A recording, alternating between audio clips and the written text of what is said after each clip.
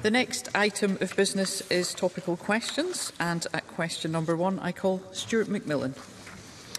Thank you, Presiding Officer, to ask the Scottish Government what assistance it can provide to the investigation into the capsizing of the tugboat MV Biter on the River Clyde on the 24th of February. Minister Mary McCallum. Presiding Officer, I should like to begin by extending mine and the Scottish Government as a whole our sincere sympathies and condolences to the families and friends of those who have lost loved ones in this incident. And I should also like to put on record my thanks to first responders on the scene for their actions during this tragic incident. I know the community will be in shock. I know there will be a lot of people who wish to understand what has happened, most of all those who are mourning. The investigation of marine incidents involving the loss of vessels, it's a reserved matter led by the Marine Accident Investigation Branch of the UK Department for Transport, and they are currently investigating the cause of the capsizing of MV Biter. Meanwhile, the Maritime and Coast Guard Agency are supporting the Port Authority to deal with any salvage and counter-pollution response. Scottish Government officials have been advising the Maritime and Coast Guard Agency with respect to any potential environmental impacts. Although Scottish Government officials have not been asked to support the Marine Accident Investigation Branch and their investigatory work, and as a routine we would not be expected to do so, the Cabinet Secretary for Rural Affairs and myself, we have asked our officials to keep us very much up to date with all relevant developments, and I wish to offer the Scottish Government as a whole a commitment to any support that we can offer. Stuart McMillan. I thank the Minister for that reply, and I want to put on record my condolences to the families affected by this incident, and also my thank you to the emergency services for their swift response on Friday. Can the Minister give an assurance that the Scottish Government will provide any assistance required to help with the recovery of the vessel? Minister.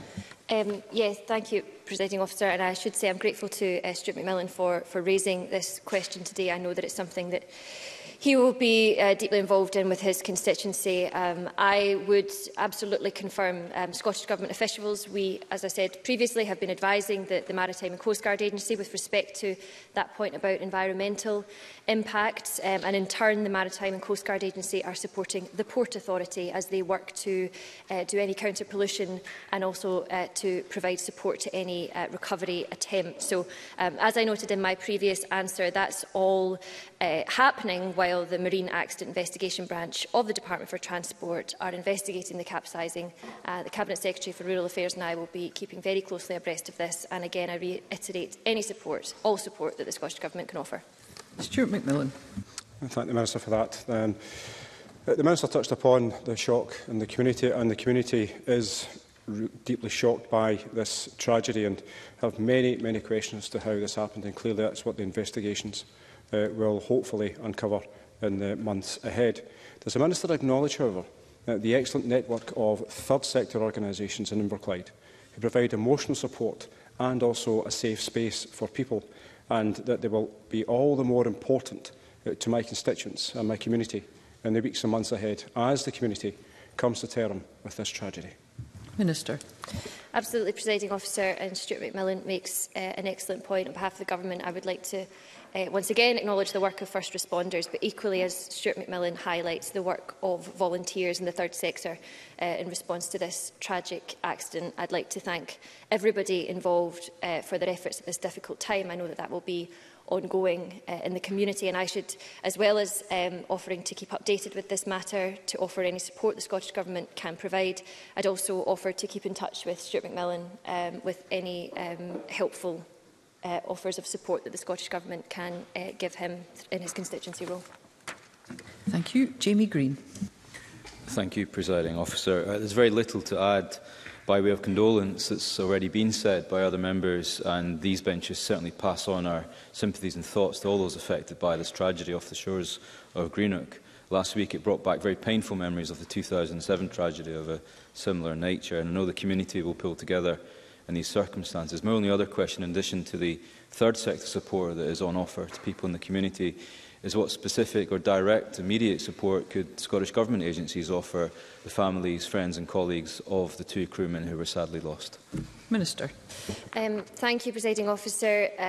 Jamie Green is quite right to reiterate those points. As regards the family and friends who are now mourning, the Scottish Government will be very happy to offer them support, and indeed the support networks around them, who I know will be critical in the following days.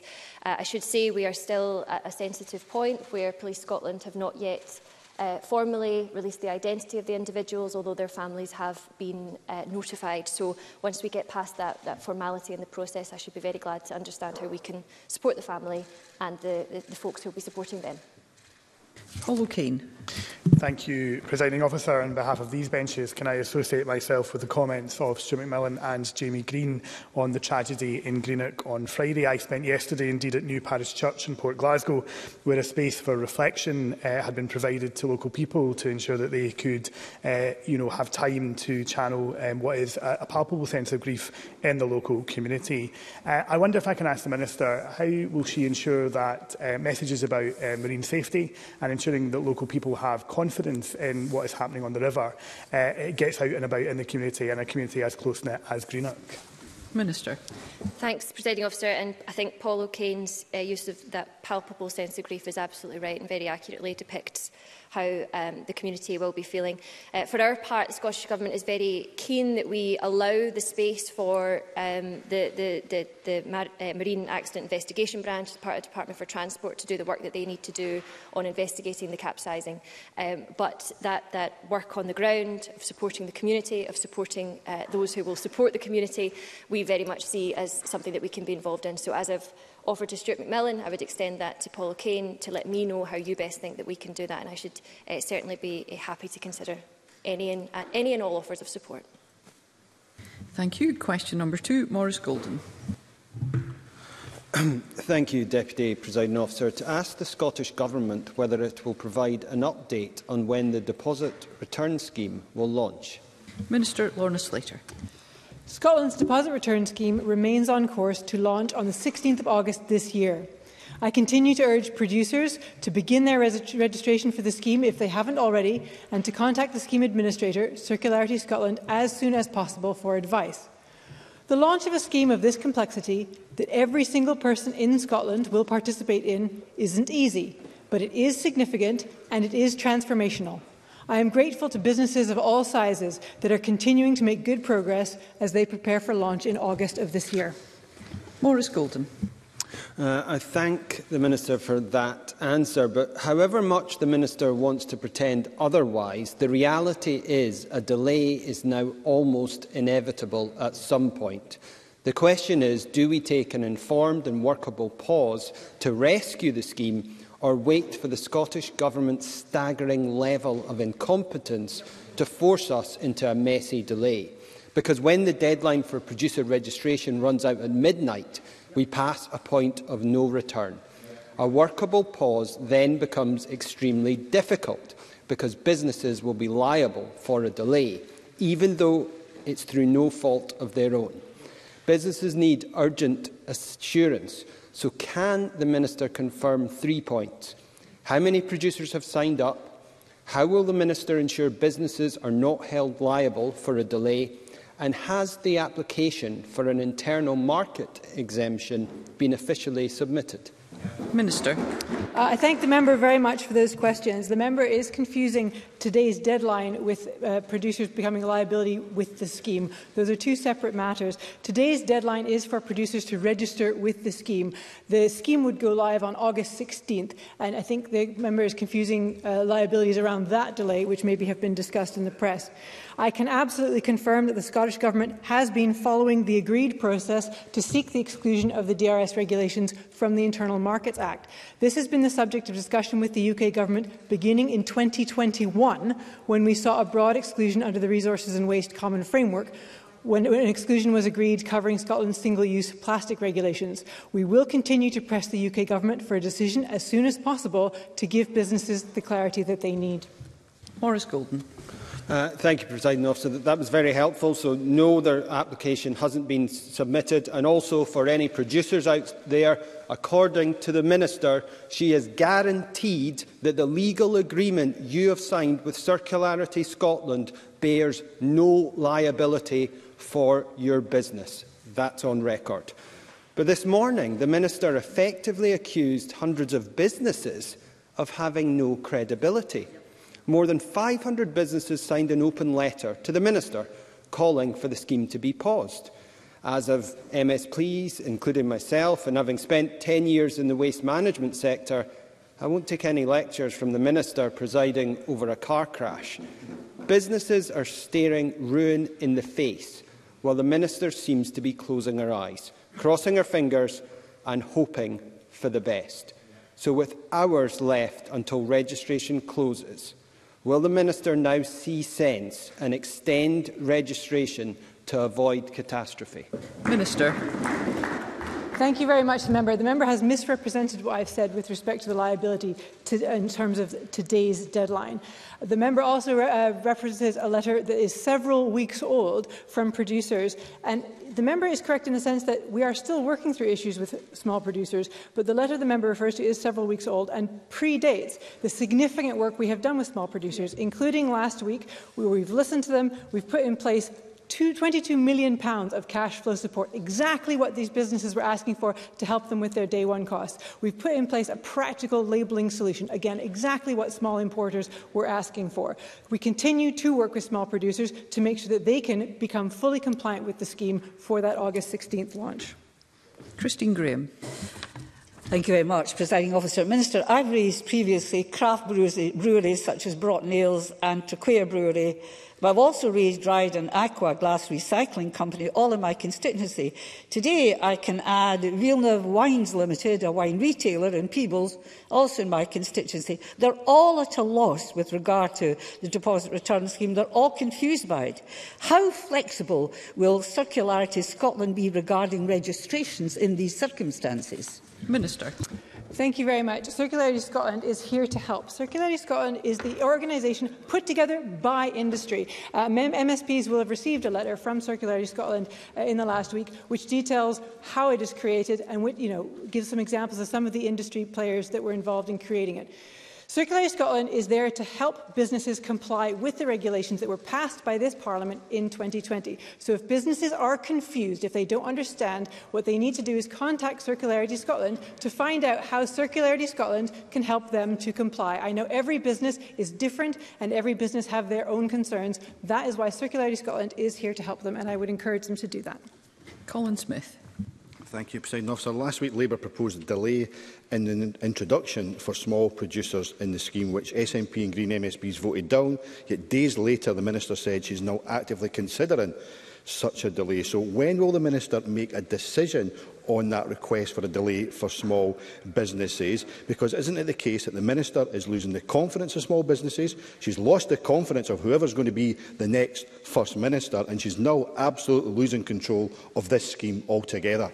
Minister.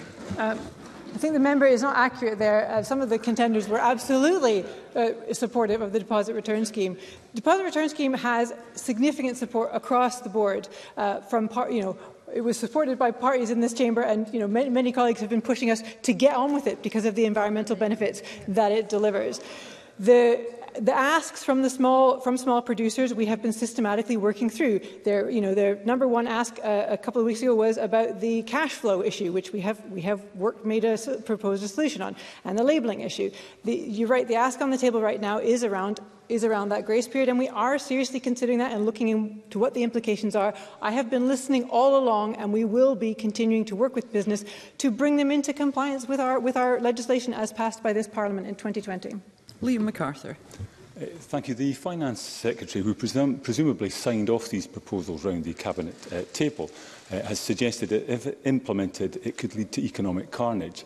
In light of this complete breakdown in ministerial responsibility, and in order to rebuild confidence within the business community, the wider public, and even in this SNP Green coalition, will the Minister now agree to pause, to undertake that review and ensure that the proposals brought forward in Scotland command that confidence and can be as successful as we've seen in countries around Europe? Minister. I thank the member for the question. Implementing of schemes like our deposit return scheme in Scotland is a challenge wherever that's true, and that has been true for successful schemes around the world. That before they're implemented, they look challenging, people have to make those adjustments, but after they're in place, people are, these matters are well understood. The situation where we are today is that hundreds of millions of pounds have been invested by Scottish businesses toward the launch of this programme. Over 500 jobs have either been recruited or are in the process of being recruited. The sorting centres sites have been set up and the trucks to do the reverse logistics have been ordered. This is all in place, moving towards that August 16th deadline. Those businesses that have made that substantial hundreds of millions of pounds, the jobs created in that, those businesses only get their return on investment when the scheme launches. These businesses are counting on us to do our part to launch the scheme on August 16th. So my role here is to make sure that all businesses in Scotland are able to become compliant and participate in the scheme in a pragmatic and practical way. And that is what we're doing. The issue on the table isn't around the launch date. It will launch on August 16th. The issue on the table is how we support all businesses in Scotland, especially our small businesses, to fully participate in the system and therefore gain the benefits of the system. Mark Ruskell. Thank you. Can I ask the Minister what impact the continued uncertainty presented by the failure of the UK Government to issue an Internal Market Act exclusion will have on the deposit return scheme? Thank the member very much for the question. There is an agreed process between the UK Government and the devolved governments for excluding certain areas from the Internal Market Act. We first raised the need for an exclusion in 2021, and since then we have had constructive engagement between the Scottish and UK Government over the issue. Concerned by the length of time taken to reach an exclusion, on the 31st of January, the Deputy First Minister wrote to the Chancellor and the Secretary of State for Levelling Up, Housing and Communities on both the need for a UK Government decision on the application of VAT, which we have now thankfully had, and an IMA exclusion. We now need the UK Government to issue that exclusion for Scotland's deposit return scheme from the Internal Market Act. Given these are long-standing plans, that we will make an important contribution to our climate change and recycling targets and will give businesses the clarity they need. I expect a decision from the UK Government on this matter as soon as possible. Daniel Johnson. Thank you, Presiding Officer. So today we hear that from Lorna Slater that it's all on track. Yesterday we heard from Humza Yousaf that there needs to be a pause, and Kate Forbes says there'll be carnage. 3 different ministers, 3 different positions on DRS. Can the Minister confirm that Section 2 of the Ministerial Code has been suspended with regard to DRS? Minister. The member is not accurate with what he said with respect to what Humza Yousaf said. Humza Yousaf mentioned the grace period that small producers have requested, and as I've said to the member here, this is a matter for discussion and consideration, because I want to do everything we can to help small producers engage with this scheme. But we are working together with industry to launch this scheme on August 16th this year. And CoCab Stewart. Kat Jones, Director of the Association for the Protection of Rural Scotland, said, "We are in the middle of a climate crisis with litter plaguing our towns and countryside. The price of any further delay or weakening of the deposit return scheme system would frankly be unbearable." Does the Minister agree? Minister. Thank you for the member for that question. Yes, of course, we have to take bold and ambitious action now to tackle the climate emergency. Our deposit return scheme will launch in August and will be a major part of our efforts to reduce littering, cut emissions and build a more circular economy. Our scheme will reduce littering by 1/3 and increase recycling rates of single-use drinks containers toward 90%. The scheme will reduce CO2 emissions by 4 million tonnes over 25 years, the equivalent of taking 83,000 cars off the road. Myself, government officials and Circularity Scotland continue to meet regularly with industry to ensure a pragmatic approach to the implementation of DRS. Thank you. That concludes topical questions. The next item of business is a debate on motion 7942 in the name of Claire Baker on behalf of the Economy and Fair Work Committee on retail and town centres in Scotland. I'll just give members a moment or two to organise themselves.